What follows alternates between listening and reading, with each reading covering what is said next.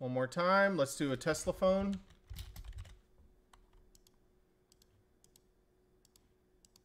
Just choosing some things. This is not completed. We'll say it's not completed yet, and we'll submit. All right, so now we have 3 written options in Excel.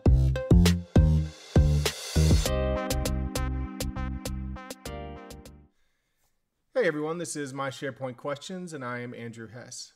So today I'm going to create a Power App based on a question that I got in YouTube. So let's go to that question. It's from Manjanath Nadu. Hopefully I said that right. If not, let me know I said it wrong.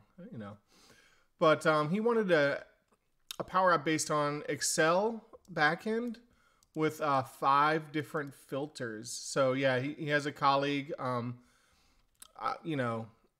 would never recommend Excel as the backend, but I'm not going to tell you how to create your own Power App. Some people prefer Excel as the backend. They have a lot more knowledge there. They can train people easier using Excel. And so let's go ahead and create a Power App with a backend of Excel and 5 filters, including a date.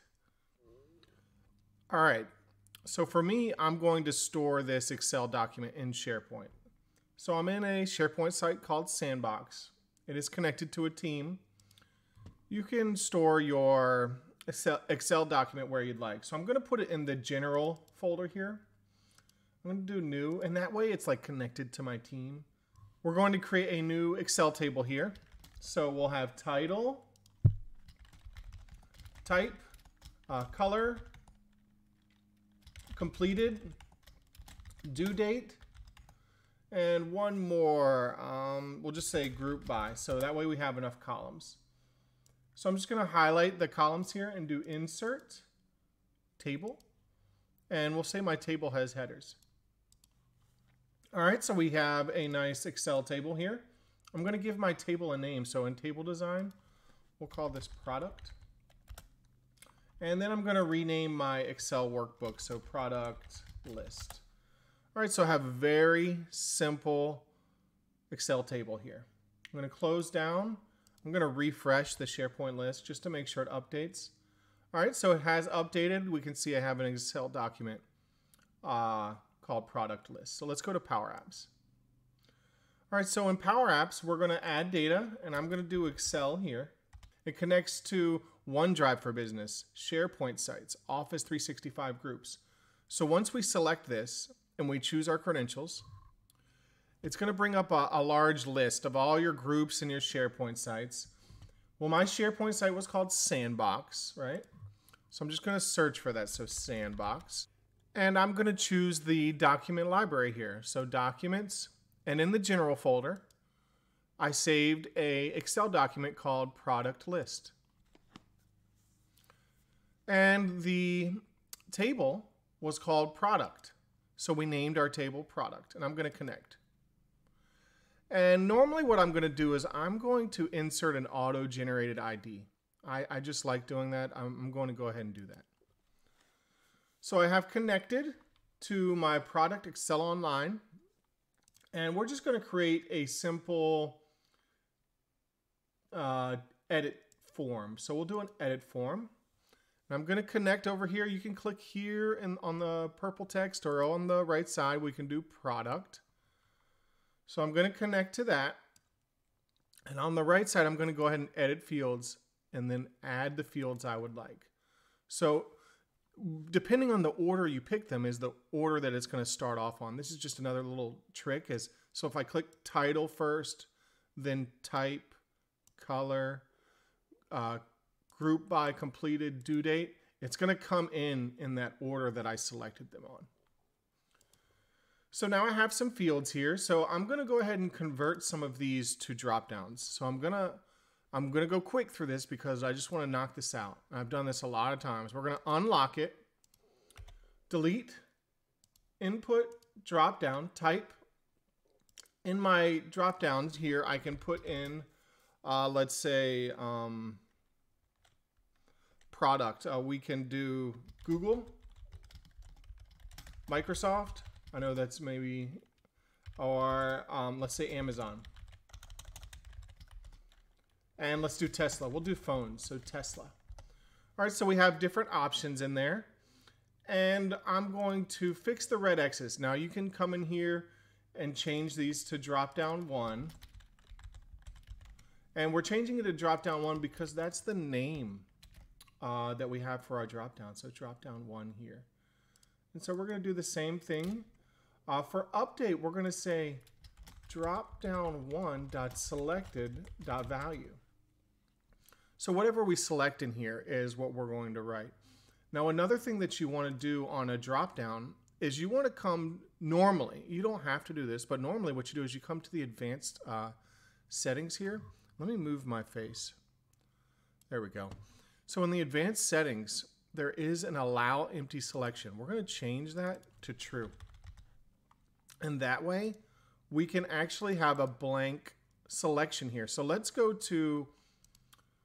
bring this down a little bit, and I'm going to add a button.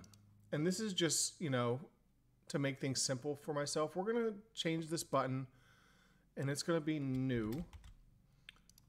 And in the on select at the top, I'm just going to say new form, form 2. So that's the name of my form. It's called form 2. I would recommend just renaming it, so form product. So when you rename it, it is going to fix your formula up here. So now we have new form product. And so when I press play and I do new, we can see my drop down has a blank selection. So we can have blank, or we can choose one of our drop downs. Now I might want to pull this down to kind of make it match. But now we have a drop down with some options. So I'm going to do that also. Now, a lot of people love to use lookups, and I just want to touch in on this. So let's do an Excel lookup table. And I'm going to go back into my Excel list here. And I'm going to create a new sheet. And this sheet is going to have our colors. Red, blue, green, yellow, magenta, black, white, gray. Okay, and I'm going to create a table here. I'm going to do insert table. My table has a header. I'm going to rename my table to colors. Okay, so we now have added another table in our Excel. I did put it on a separate tab, so we still have this. You can see my auto-generated Power Apps ID. We also have another table with our colors in it. So I'm going to go back to Power Apps, and I'm going to add the connection to that new table. So add Excel. We pick Sandbox, go to Documents, General, Product List. It's going to ask me what table. I'm going to choose Colors. And we'll let it auto-generate another ID. So now I've made that connection to that table.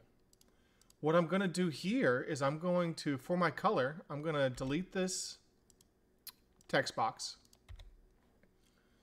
I'm going to insert another drop down, so input drop down. But for this drop down, instead of manually typing it in, what I'm going to do is I'm going to say colors dot colors. And that's only because that's the name of my column here. So colors is the name of my table. Maybe I should have changed the name of that, but also the name of my column here. So now when I press play, and let's fix this up too. Drop down 2. Okay, and now the update will be drop down 2.selected.value. Selected.colors actually.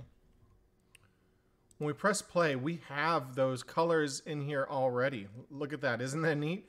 So maybe you do want to do a refresh if someone were to update your lookup, but this is doing a lookup in Excel.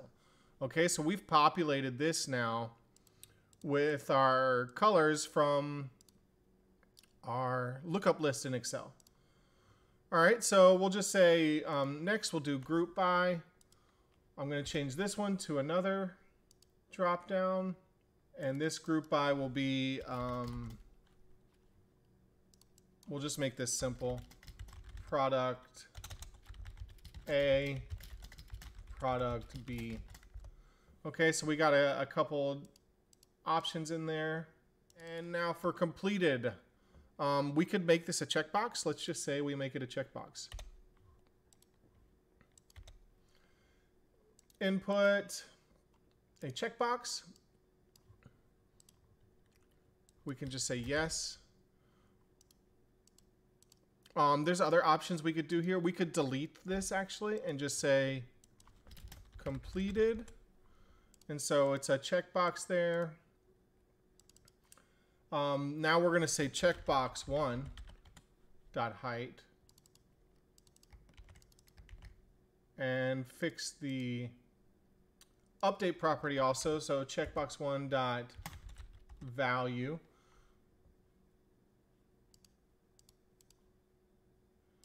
And it doesn't like that also. So we'll just fix each one of those. Okay, we have fixed all of our red X's. Now due date. We want this to be a date. Advanced, unlock, delete, input, DatePicker. Update our red X's. This is going to be DatePicker 1.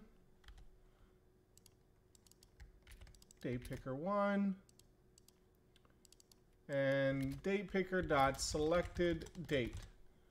All right, so now we have a new button. Let's add a submit button. So I'm just going to copy paste, and in the properties we'll do submit. I'm sorry I'm going fast, but we got to make my videos short. We can't have all these long videos where people get bored. Submit form. Okay, so now we have our title. This is our Google phone. Type is Google. The color is white. Product A completed. Due date September 8th, 2021. We will submit. All right, we've now submitted to our Excel sheet. Let's check out our Excel sheet. We can see that we have now written one time to our Excel sheet. Let's keep going. Let's do another new Microsoft phone. Type is Microsoft. We'll say it's red. Completed. We'll choose a different date and submit. All right, so we wrote again. One more time. Let's do a Tesla phone.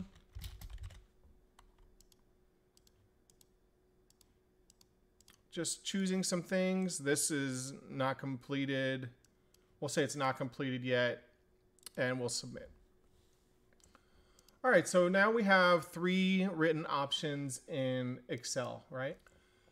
All right, so we have our form working. Let's get a gallery up and running. So I'm going to go up here to new screen. I'm going to do a blank. Gallery vertical. I'm going to choose my product data source here. And I'm going to delete the picture. Don't care about the picture. Okay, and now for these text fields, I'm going to say text. This is title, and this is type. All right, and now I'm going to make this look better. So I'm going to pull this over, pull this up. I'm just going to copy, paste, and this will be color. Copy, paste, and what's the next one? Completed, due date, and group by. So this is completed. Oh, copy this, paste. Due date. All right, and one more. This is group by.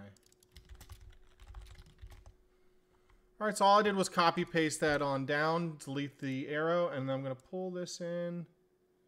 So now we have a nice looking table. Now we can come in here and put some table headers in. So I'll just, the way to do that is just to do a label and pull your table headers in. So this is title, and I'll probably just fast forward through this, but I'll put it in there. All right, so I just formatted the table so it looks a little better, centered things, added some color. So I'm going to create a drop down. So input drop down. And for this one, we're going to do it on type, right? So this will be our products dot type. Okay, so we can see now in the drop down we have 3 different options. Now for the first option, we want to filter our product table. So we're going to filter when when type is equal to drop down 4 dot selected dot type. Okay, so we do have a filter there now. We can rename the drop down. So this one, we'll rename it to drop type. So it did update the formula there. So now when we click on it, it should update and change the gallery. All right, so I did hit the 15-minute mark. If you want me to continue, you're gonna have to stay tuned until next week. We'll get into more of, I think we need to work on the UI. I kind of worked on this and I don't like the way that you filter on it. And so I'm gonna show you how to work on some of the UI for filtering your gallery. And we'll do a search and some more filters. And we're gonna run into some delegation issues and I'll show you how to dodge those also. So please stay tuned. Next week, we're gonna go into filtering this gallery and this form and writing it back into an Excel. I'll even go into this Excel document that I've been working on. I feel like we don't have to do all of our work in Power Apps. Just because we have a tool doesn't mean that we should be using the tool. There's some really cool things that we can do right here in Excel, right? We can create filters, you know, and create these neat slicers, and we can make some charts on the side. So there's a lot more we can do. Let's do that next weekend. So stay tuned. Next weekend, I'm going to go more into this using Excel as a backend. If you're interested, please like and subscribe. We'll get into this more using Excel as a backend next weekend. So this is my SharePoint Questions. I'm Andrew Hess. I'll see you next week.